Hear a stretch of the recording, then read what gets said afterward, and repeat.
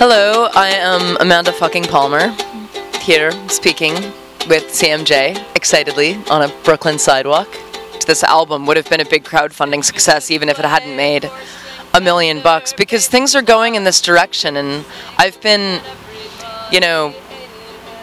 trying to convince people for years that this actually can work, especially if you're giving your music away. People will still support you. And this is the thing that I think the music industry hasn't grasped. Why can't you just trust people? That they like supporting art and they like supporting their artists.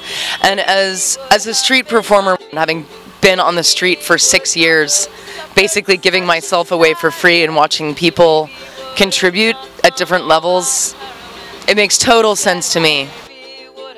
As far as the music industry goes, I feel like this is actually the most significant part of my Kickstarter.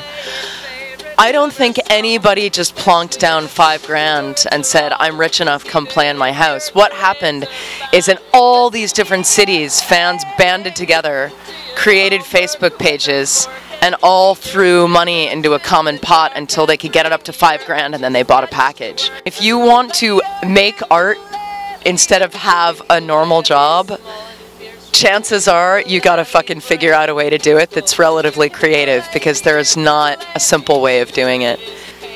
You know, not all musicians out there want to run a label. Not all musicians out there want to spend their entire day twittering and on Facebook and looking at packaging and figuring out how to run a clever Kickstarter campaign. Instead of the evil of dealing with labels and loss of control, you're just trading off for a different evil, which is you have to sit at a desk for a while, and if you're going to do it yourself, you have to actually do it yourself. You know what's amazing about Roadrunner, and I haven't been talking about it in any of my giant press interviews, is they're gone. The week I launched my Kickstarter, Roadrunner closed down 80% of their offices. They collapsed. And the timing could not have been more poetic. The thing is I don't want to villainize my old record label. There's still this other part where I appreciate them, and I appreciate what they did because they helped me build part of what's happening. They were also a pain in my ass, and they were also very hard to work with at times, but to not give them any credit would just be stupid. So I was hanging out with my best friend back in my hometown, and he's sort of like my best friend combo mentor, spiritual guide. He's in his 60s, and he helped raise me. And he is not internet savvy. We were having lunch at the moment my Kickstarter hit $1 million. And I was sort of apologizing to him because we were sitting there, we had this lunch date, and I was like, I'm really sorry.